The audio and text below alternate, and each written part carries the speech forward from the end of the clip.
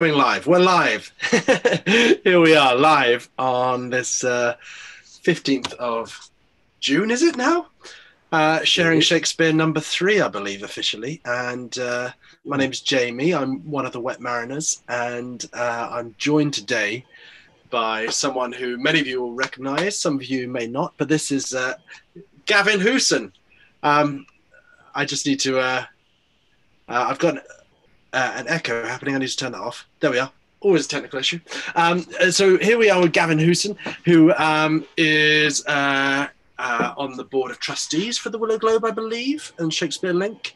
And Gavin started off, well, not started off, there was a period before university, but he studied history at university before briefly becoming an archaeologist, and then working in several libraries in Powys, and working the archives there, and has a keen sense of history, one might say. And Gav is here to talk to us about kind of the historical context of a lot of Shakespeare's plays, with a particular focus probably on Cymbeline.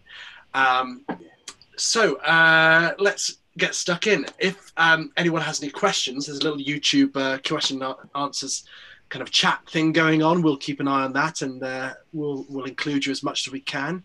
But let's just have a chat, Gav, shall we? Right, yeah. How are you doing?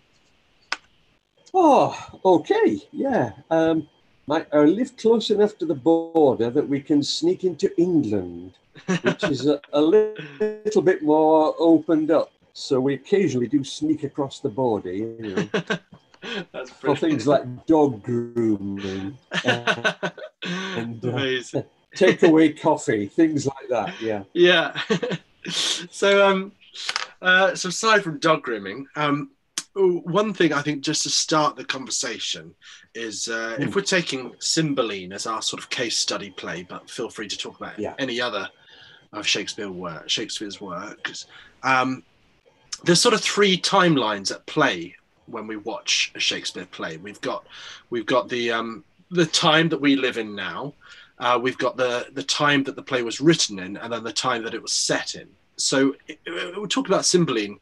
What are those 3 timelines looking like in terms of kind of the historical context that the story is told in? Absolutely. Well, it's set. Cymbeline is set probably something like the 1st or 2nd decade AD. He specifically mentions it's after Caesar's raids, which are in the mid-50s BC, and it's after the wars of Cynbeline, who the Latin sources all called Cynbelinus. So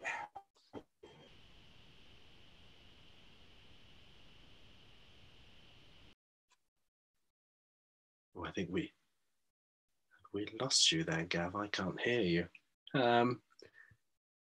Is that my Zoom or yours?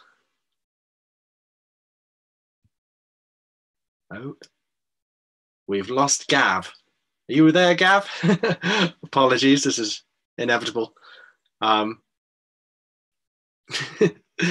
Just as we're about to get stuck in, the internet is having a fun old time with us. But that's a lovely image that Gav has frozen up. Apologies for this, ladies and gentlemen, but we have frozen Gav.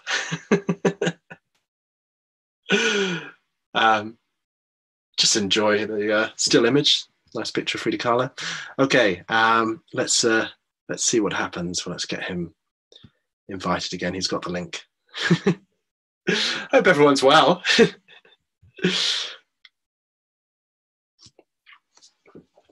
Let's see where Gav is.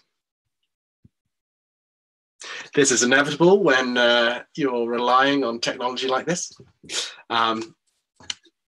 across geographical limitations. But it is what it is. Just a brief moment. We'll try and track it. Here he is. You're back. Inevitable. Inevitable. Yeah. Inevitable. What was the pearl of wisdom you were about to? You were talking about Caesar's raids just finished. Yeah, Caesar's raids, the wars of Cunobellinus, Cunobelin, as he calls them in the play, Cymbeline. They're in the past, so it's probably first couple of decades somewhere there, AD. The play Cymbeline was written. I'm pretty sure it was the play he wrote after he wrote Pericles, which for us in the Willow Globe Theatre Company.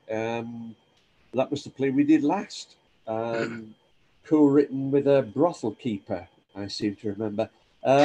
So it's towards the end of, we're well into the Jacobean period, towards the end of Shakespeare's career. So yeah, and then of course, how does it? All Shakespeare's plays end up being about us in some way, don't they? I know everybody says that, but they just do. You always end up at some point thinking, "Good God, that's us!" At some point in a play. So that's, as you rightly say, that's the sort of three flexible timelines that we're dealing with in Cymbeline. So for Shakespeare's contemporary audience, it's very much a play set quite distantly in the past. Very much so, yeah. And what would have been their understanding of what that world looked like? Very little, really. Some people would have read Caesar's De Bello Gallica, which was his work of self-aggrandizement, bigging himself up big time. Look at me, look how clever I was. So to be fair, an awful lot of what we know about Iron Age Britain comes from Caesar, but we have to take it with a pinch of salt because, as I say, it was bigging himself up. He says when he came here, he just came to raid. He wasn't trying to invade, and he makes a strong point of that. But we've only got his word for it. He tells us about the Celtic tribes and their druids and their penchant for human sacrifice. But again, he's trying to big himself up and trying to show how barbarous the British tribes were. But this is from a man who's just committed genocide in Gaul. A third of the population slaughtered, a third taken away into slavery elsewhere in the Roman Empire, and the population of Gaul is only a third the size it was. So we should take all of that with a huge pinch of salt, really. It's quite possible, of course, that the Celts did have human sacrifices, but no one's ever found the archaeological remains of a wicker man, for example. So we simply don't know.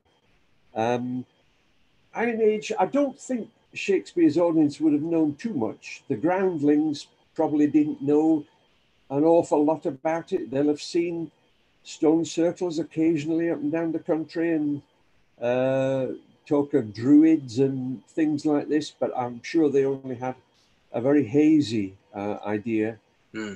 Those who had a classical education would have had a bit better idea, but again, only from classical sources. So again, pinch of salt, really.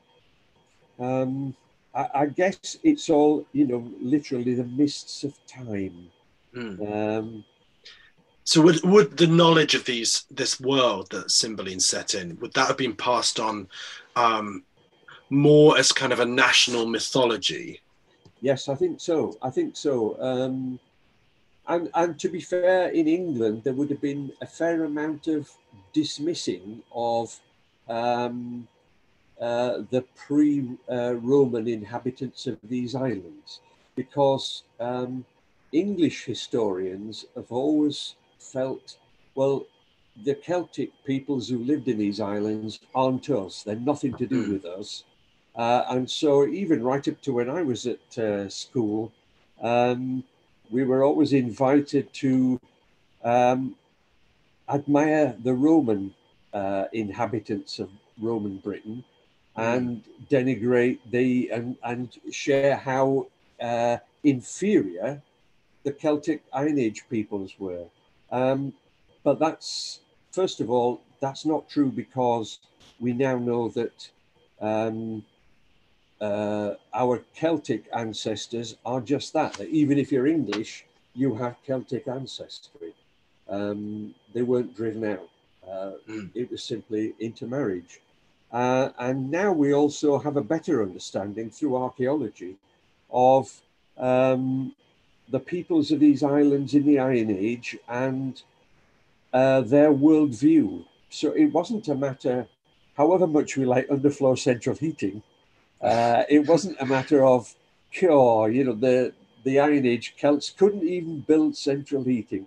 Yeah. It's more a matter of an entirely different worldview. And you have to see it in that light. Yes, of course, Roman engineering was brilliant. And we all like a good aqueduct. We like underfloor central heating, and we like a nice villa. But even in Roman Britain, very few people lived that level of sophistication.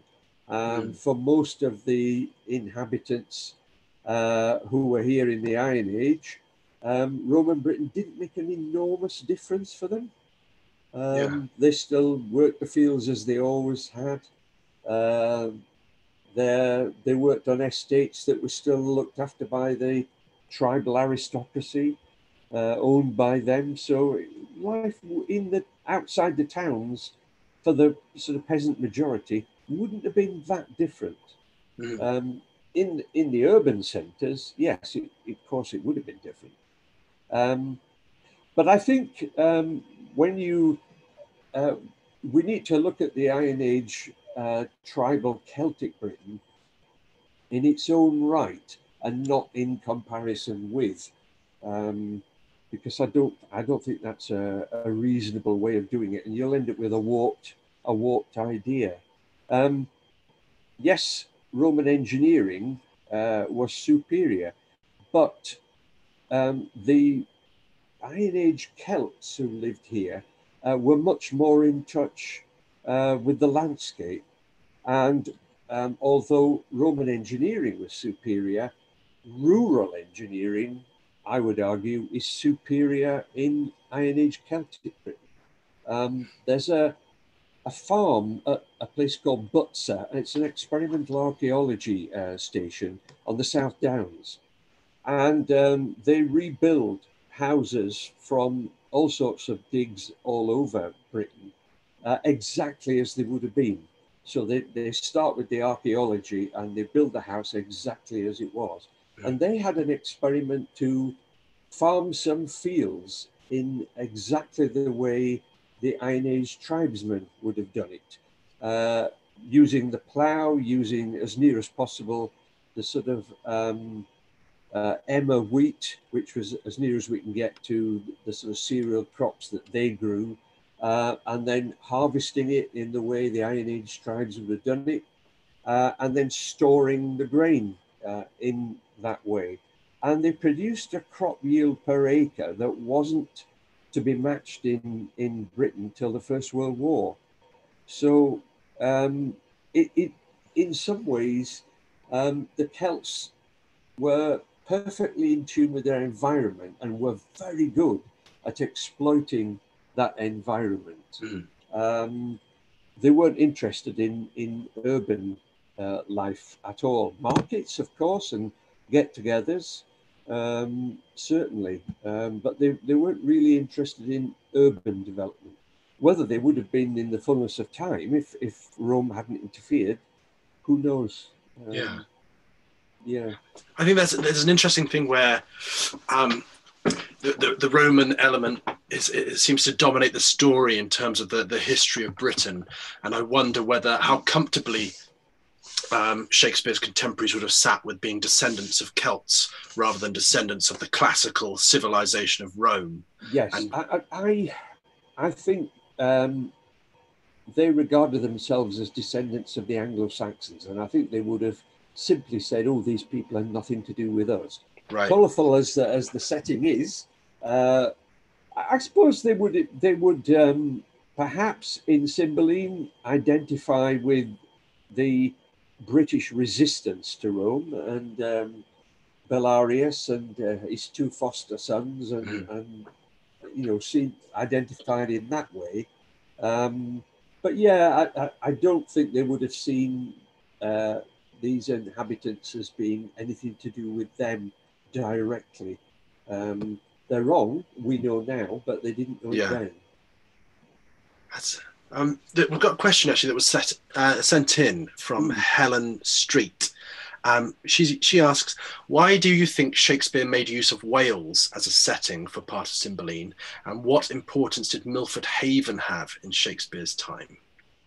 I think he chose Wales because one of the major themes in the play is the great difference between the poisonous world of all courts, whether Roman, whether it's Cymbeline's court, and the sort of poison and backstabbing and intrigue that goes on there, and the much more innocent, close to nature world of Belarius, who lives in a cave, of course, with his two foster sons.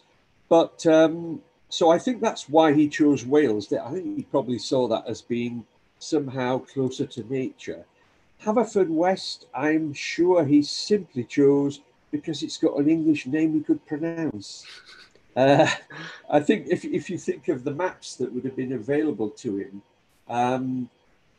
I think John Speed's maps were just coming out at this time, so he may not have seen them. But early English cartographers make a right horlicks of the long Welsh names and produce really garbled results. But the thing about Milford Haven is it's in an area that was ethnically cleansed of the native population in the medieval period by their marcher lordships.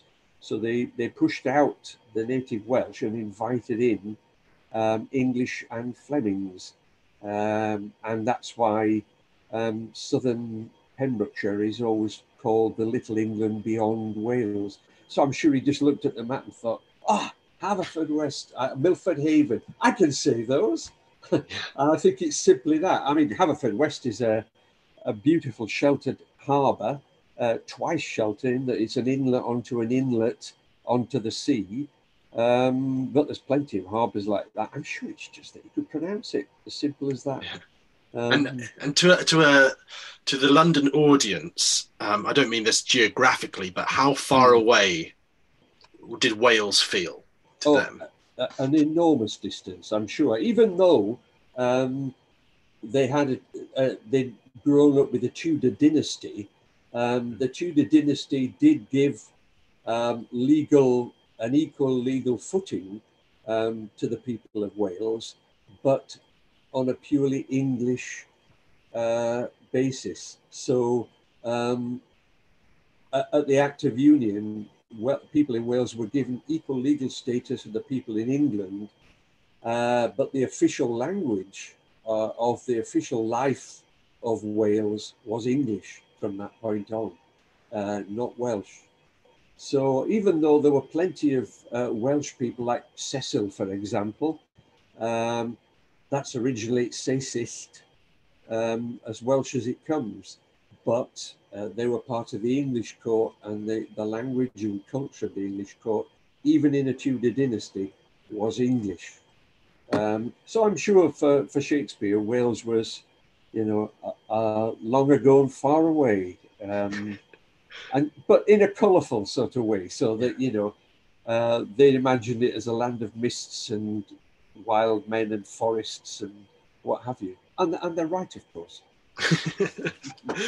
There's an interesting thing where I'm probably projecting a little bit here, but Shakespeare as a man he's country and city. You've got that duality there. Yeah.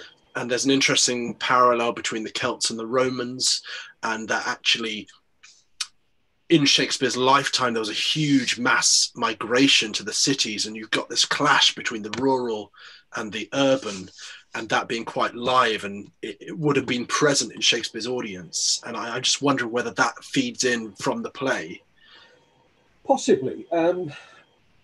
Yeah, I think so. But at the same time, London is always outside that in a way. London is always a special case, isn't it? Mm.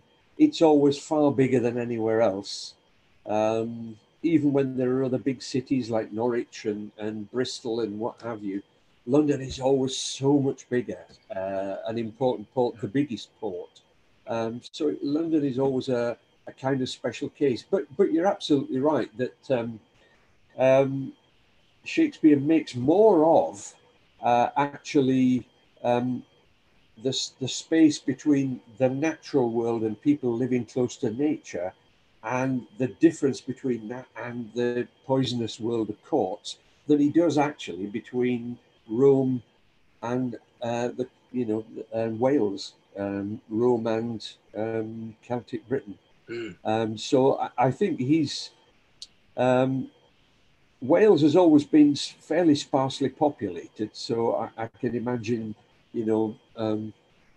they would think to the London audience, they would, this would seem romantically far away and far off and closer to nature. That may not be the case in his day, but yeah, he's chosen a good place to emphasize that, with Belarius and his foster sons living in a cave. It's much easier to see that they really are close to nature, hunting, and in a mountain landscape with great valleys and forests and what have you. And is that perhaps a clue to how Shakespeare, his connection to the Celts and Shakespeare's audience connection to the Celt, is that something that the national character has inherited in terms of the mythology of nature, that connection to the land? I think so. Yeah, I would say so. It may not necessarily be true. I mean, I can't imagine even in Anglo-Saxon times that life would have been that different in the north of England or in the middle of Wales. Really, but I think it's people in England have always had this sort of slightly romantic and patronising idea of of what Wales is like, really. We are, of course, all good singers, the land of song, etc. But of course, the other things that come out in Celtic society, in the Ironage, in the time Cymbeline is set, there were great differences. Like I'm thinking on the royal houses of the tribes of Britain at that time were matrilineal. So if a king and a queen had a son as their eldest child, he would not inherit the crown. The man who married their eldest daughter would inherit the crown, and the two of them would rule together. So the royal blood came down through the daughters and that matrilineal line. And I think it's safe to assume from that women in Iron Age society probably, and we can't be certain, probably had a much bigger role, and certainly not the role that women in Shakespeare's own time would have had, which was very little regard for, really. So yeah, Shakespeare doesn't actually make anything of that. He may not have even known it, but the court of King Cymbeline is not like that at all. And in a way, the world of Britain in the play Cymbeline doesn't owe a great deal, doesn't reflect a great deal of what we now know about Iron Age society. But that doesn't mean you can't bring these themes into the play. I think particularly of the visual aspects of it. Right. We know a lot about the artwork and the iconography of the Iron Age tribes through things like the Uffington White Horse, that giant Oh, chalk figure cut into the South Downs. And that's the kind of stylized animal shapes.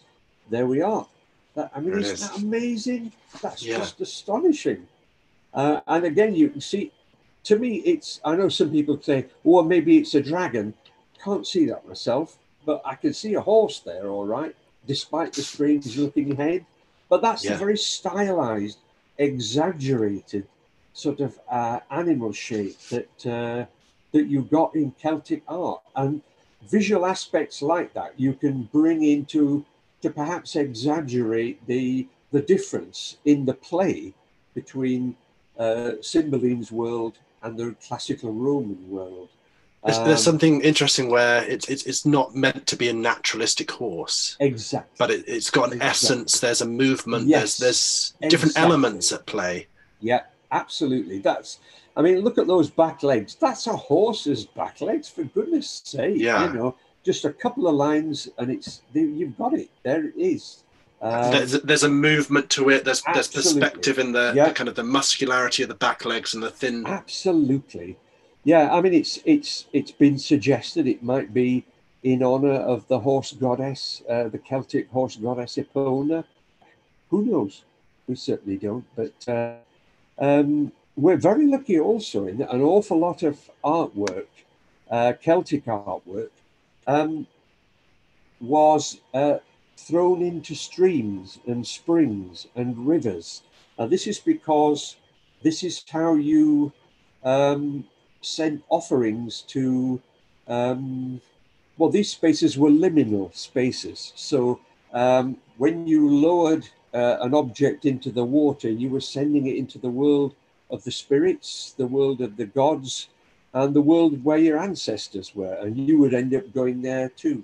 So the famous Battersea Shield, for example, it isn't animal shaped, but look at that, it's got those amazing fluid lines.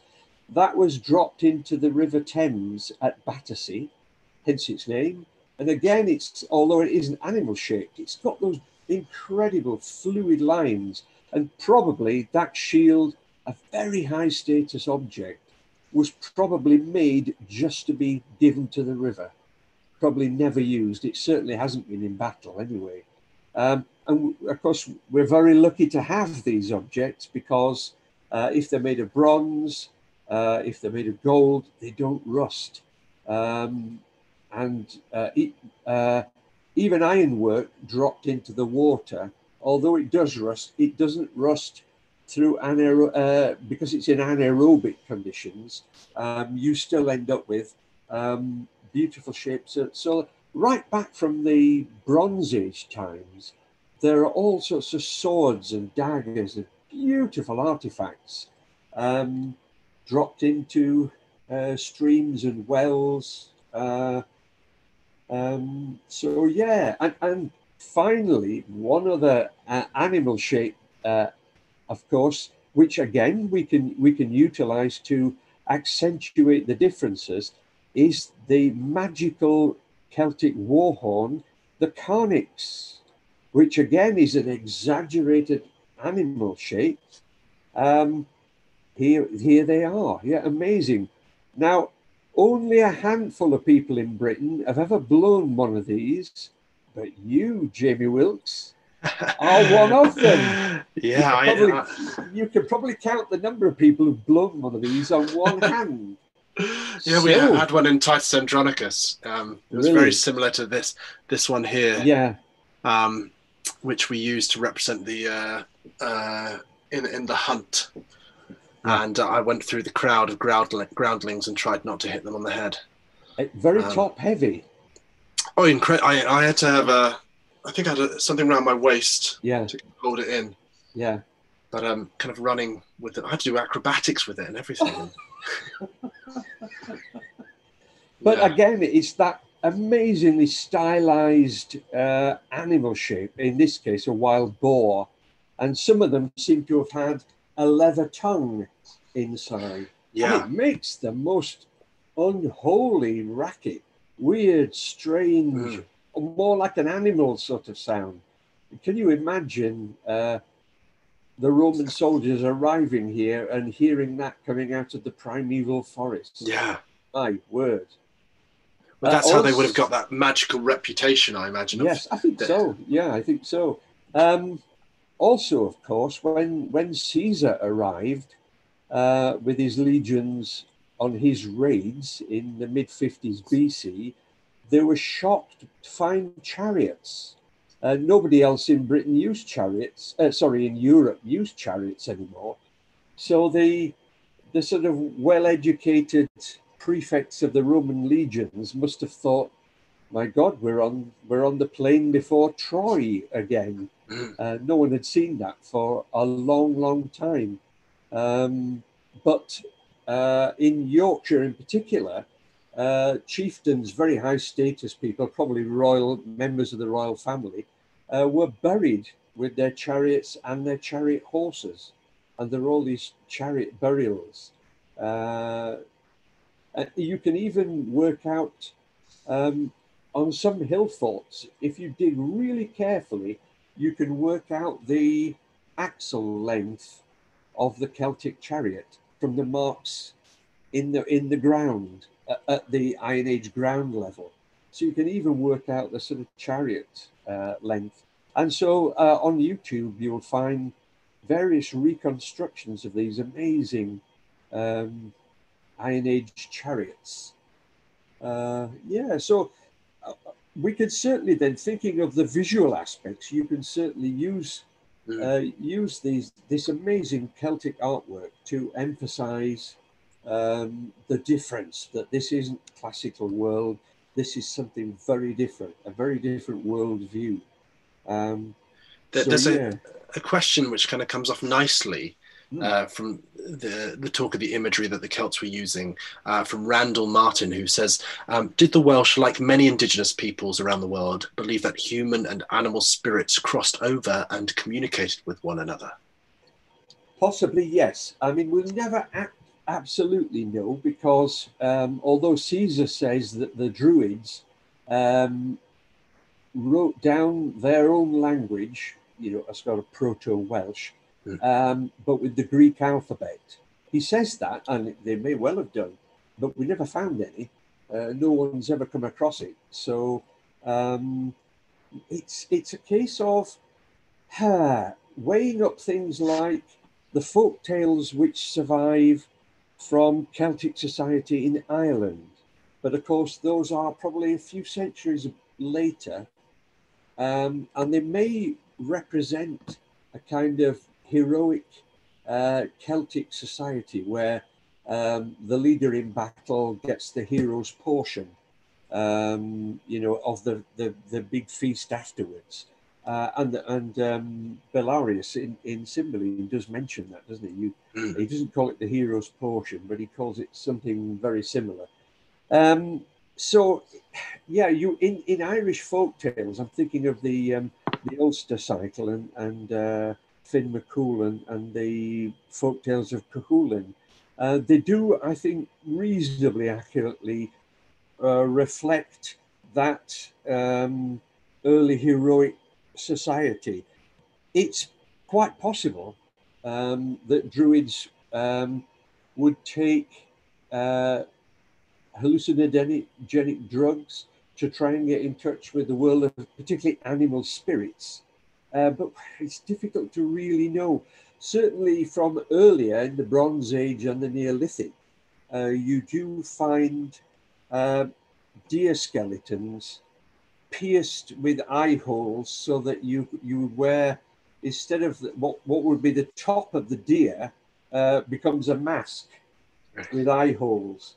And it's thought that shamans would have worn those, to get in touch with the spirit of the animal.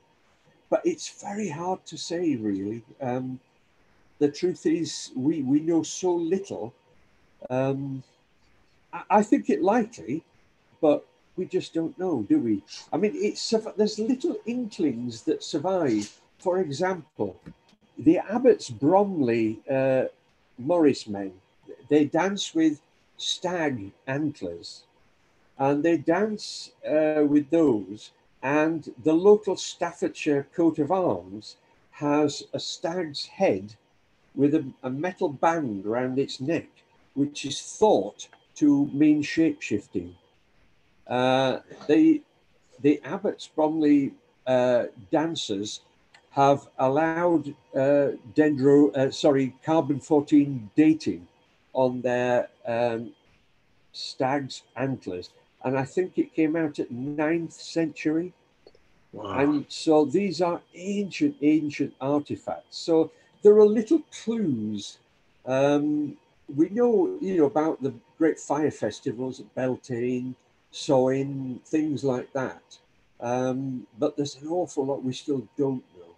Yeah, I suspect it is quite likely that the Druids would try that, getting in touch with. Again, it's very difficult to know. Yeah. And were they an animist culture then? Yes, they were, but in a way, so is the classical Roman culture. When you think the most common inscription found on votive offerings anywhere in the Roman Empire, including Britain, begins Genius Loci, to the spirits of this place, and that's right. So. Yes, I think both religions. We tend not to think of the classical world as being animist, but it is really, with its tree sprites and stream sprites and various other So I think in that sense, yes, both are animist, but quite how that works in both cultures, how when you've got a pantheon of gods, how does that relate to local spirits of the local stream and the springs and things like that? Quite difficult to know.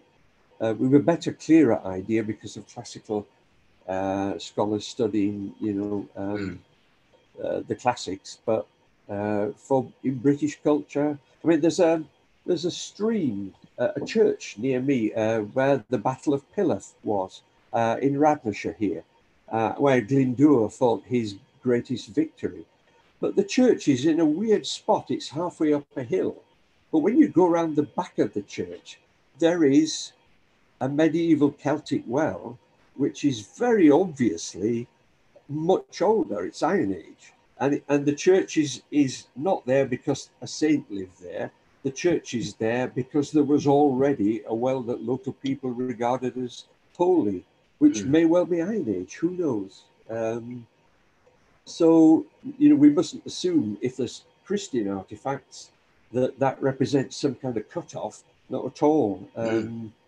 There's a certain amount of overlap going on in these spaces. I think how many churches are built right next to a yew tree that's 3,000 years old. Yeah. It's a sort of spiritual continuity. I think that's a really important thing to remember especially when we're dealing with a historical play that's in a historical setting. Thinking about history rather than a linear A to B, it's actually about layers. And so much we understand of kind of certainly Christian cultures being layered on top of pagan cultures and Romans just building on top of things. And sometimes things peep through. And so although Shakespeare may not have understood the Iron Age kind of things that were peeping through, they may have been so strong through the culture that they are informing all of his plays, the relationships with the natural world, Midsummer Night's Dream, if we think of all those fairies, and that's a very ancient mythological inheritance there. Yeah, absolutely. I mean, some of these strange sort of sprite-like figures might be called Queen Mab, they might be called Puck, but actually that's simply a modern name tacked onto something that's a good 1,000 years older at least, and goes right back to superstitions relating to Celtic inhabitants, to Saxon inhabitants. And these are common to people who live close to nature anyway, aren't they? So you know, I mean, you only need to think of things like if we say someone's had a stroke, that was originally an elf stroke. You were struck Right. down by spirits that you were a victim of supernatural Mm. beings. That's what it comes from. So these are superstitions, and in a way, it doesn't matter whether your society is Celtic or Anglo-Saxon or both. Really, these are fairly common superstitions that Yeah. when things go wrong, you don't know why they've gone wrong. If your harvest is bad or what have you, you may not know that there's been a volcano in Iceland, so you're likely to blame it on oh, it's the spirits. We failed in our libation to the spirits or Mm. whatever. And I'm sure people in Warwickshire, in the villages around Stratford, would still do that in Mm. Shakespeare's day, I'm sure. When the absence of science, lots of Yeah, things look very weird. yeah, A they do. thunderstorm is a terrifying thing if you don't Absolutely. understand what it is. Yeah. We've got a question from Richard Rathbone, who asks, are the very varied sources for this odd play, Geoffrey of Monmouth via Holinshead, for the history, plot from the Boccaccio, and bits and bobs from another play, Rare Triumphs of Love and Fortune, attributed to Thomas Kidd, clues to Shakespeare's working methods? Some stuff he read, some stuff he'd been told about, some stuff he'd seen performed, and of which maybe he had seen some of the actors' texts. When drafting, do you think he used notes or had relevant bound volumes to hand? Or like a good actor, did he have a prodigious memory? I think all of the above, really. Yes. Well, we've got this strange idea about genius at work from the 19th century, probably the Romantic poets onwards. There's an amazing poem by Yeats, and I can't remember what it's called. I think it's just called The Long-Legged Fly. And it's a portrait of genius at work, three portraits. I think it's Helen of Troy, Caesar, and Michelangelo. And these little portraits of genius at work. And each portrait has got a refrain at the end, which goes, like a long-legged fly upon the stream, his mind moves on silence, which is an amazing image. But I don't think Shakespeare, in working in the theatre was like that at all. I think in a way, um, I'm sure he liked quiet time in his garret in Silver Street. I'm sure he did. But I bet you anything he spent a lot of time doing rewrites in the hubbub of the theatre with rehearsals going on around him, and he'd just try and find a quiet corner. He certainly nicked from other plays. He certainly went back to core sources. He may not have had books of his own, but I'm sure he had sponsors who would make their libraries available to him. I'm thinking of Henry Risley, the Earl of Southampton, who he was friendly with for a while. And of course, his company were the Lord Chamberlain's men. So he may well have had access to rich men's libraries. I know it's a bit weird when he dies, he doesn't leave a single book in his will, which is a bit weird for us. But on the other hand, the wheeler dealer of Stratford and the great poet and playwright of London are the same men at the same time. So I think this idea of sort of the white heat of genius working alone is unrealistic, really. And he's a great poet, and the language is better for all the words he gave us in so many ways. A great playwright, but we mustn't think that he's some rarefied creature, that he would nick ideas from other plays. I mean, I was thinking today of I was reading about all the plays that were performed and have survived only as titles in the Lord Chamberlain's records, and we don't have the texts of any of these. Yeah. But from the titles alone, several of the characters appear in later Shakespeare plays, and it may well be that when he started out as an actor, he would play in a play and would think, "Oh God, I could do it better than this," and so he would do that. He would nick the idea, go back to other sources, and write his own version, which would be better.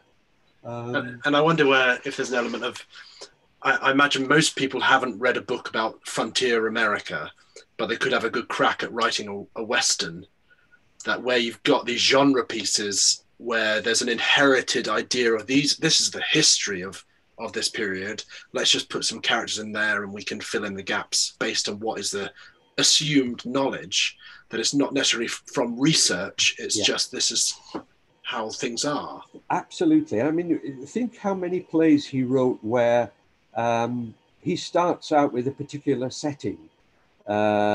Midsummer Night's Dream, Much Ado About Nothing. And you think, oh, we're outside Athens, or we are in Sicily. And then all these characters stumble in who are as English as they come.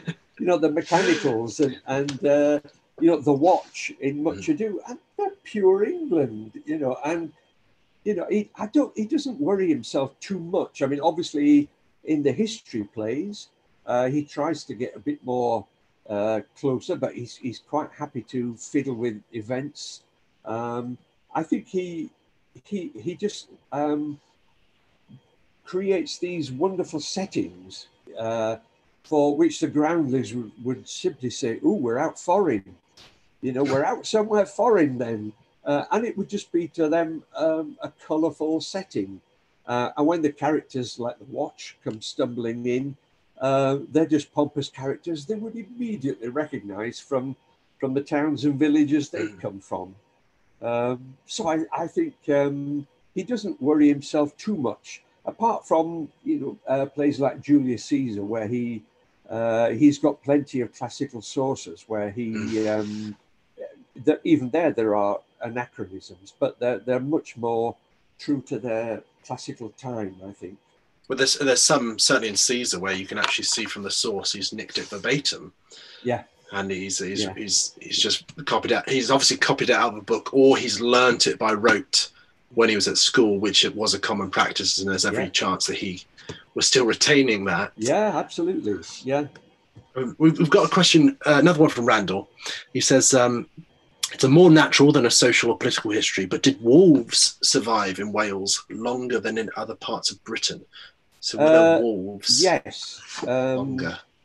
There's a little village near me called Bleddfa, and it's a corruption of Blyddfa, which means the place of the wolf. Right. And I think the last wolf was in Wales was shot something like the 18th century or something like that. I'm pretty sure they lasted in Scotland much later. But yes, they certainly did, right up till at least the 18th century. Yeah. Don't imagine going all those country walks, which would be a bit more exciting if there's chance of a wolf. Now, when you're encountering a play like Cymbeline, and you've got an immense amount of knowledge of the realities of what the Celts would have been like, do you find it easy or hard to switch off your historical brain and just enjoy the story? It's easy to switch off, because as soon as you open it up, Shakespeare is very careful to avoid the word English or Englishman, but then he falls into the trap of using terms like Wales, like France, both of which didn't exist at the time. So, yes, you're aware roughly when it's set, but it's not in any sense an accurate portrayal, but it leaves things open enough that you can exploit visual imagery. And I couldn't really say, could we turn Cymbeline and its royal family into a matrilineal. Ooh, that would be very. I suppose you could do it, but you'd have to do. Male characters would have to be female, and it would get very complicated. And it probably wouldn't work anyway. As soon as you end up with the recovery of the sons at the end, that would all fall apart. So, I don't have a vast experience of being in Shakespeare plays, but I've been in enough now to know historical settings are a very loose framework, and that you should regard yourself as free to do pretty well what you like, really, within reason. So we've still got time for some more questions, but I'm wondering if is there a detail of history which you think is incredibly significant to kind of Shakespeare's culture, but also our culture, that you think people should be more aware of, or it doesn't get enough as much kind of daylight as it deserves to because it's so significant? Well, I think most of what we knew about these islands in prehistoric times, up to and beyond the Roman period, has been turned on its head by different sciences. So we always used to think that the great artifacts, the great buildings of, say, Avebury, the stone circles, the megaliths, we used to think, the skills for that must have come from the continent. We now know it's exactly the opposite, that actually the chronology shows that it clearly comes from Orkney and comes south. So rather than it being, for example, there was a man who's known as the Amesbury Archer, and his body was dug up. And through studying isotope analysis on these tooth enamel, we know this man grew up somewhere in France. And people were saying, oh, is this the man who showed the poor British how to build Stonehenge? No, they already knew how to build Stonehenge. What it shows is that there's always been trade and travel across the whole of Europe. Indeed, in prehistoric times, the sort of culture of putting up travelers on their way through, the culture of hospitality to strangers was more important than ever. And the second great thing, which we should all be aware of, really, is DNA analysis. This is still in its infancy, but the latest big national survey has shown some astonishing things. First of all, it's shown that if you are English, you have Celtic ancestors, that there was no Anglo-Saxon invasion, that there was no slaughter and ethnic cleansing. Our Celtic ancestors are just that, they're our ancestors.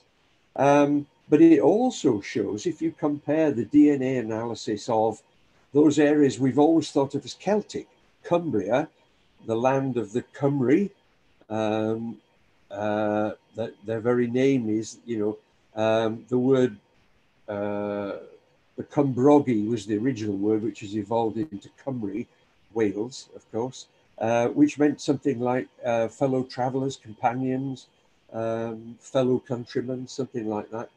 But if you look at Wales, North Wales, South Wales, if you look at Cumbria and you look at Cornwall, the DNA there is very, very different, markedly different to the DNA patterns you find in England, but it's also markedly different from each other. So the DNA patterns in North Wales are as different from South Wales as they are from the people of Iran. Wow. So what this tells us is, even though it's in the national curriculum, there is no such people as the Celts. Right. There are a number of people who've come to these islands and they share a culture, but they come from different places. They share a culture, they share a language, but they're not a people in that sense. There's no bloodline, whatever. So we probably shouldn't call them the Celts, really, because that's a bit misleading. It sounds like they're a single people that came together, and they're not. They're not at all. I was interested in the DNA analysis map, which was produced by the university department, because in England, the DNA patterns are much more homogeneous, and people have suggested that's probably because the Roman roads were still in use and it was far easier to get about. Right. And in a time when the sort of Celtic tribes had disappeared and there were new political boundaries being set up, you could move about much more easily. But I looked at the place where I grew up in West Yorkshire, and there's a peculiar little pattern, a little strand of DNA that you only find in that one area in West Yorkshire. It doesn't appear anywhere else in the British Isles. And if you map it, it exactly corresponds to the ancient kingdom of Elmet, which was a Welsh-speaking kingdom. And when it fell to the Anglo-Saxons, they weren't driven out because we're still there. This peculiar little strand. So I think what this shows is a much greater continuity. And people thinking, historians even used to use the phrase, the Anglo-Saxon race.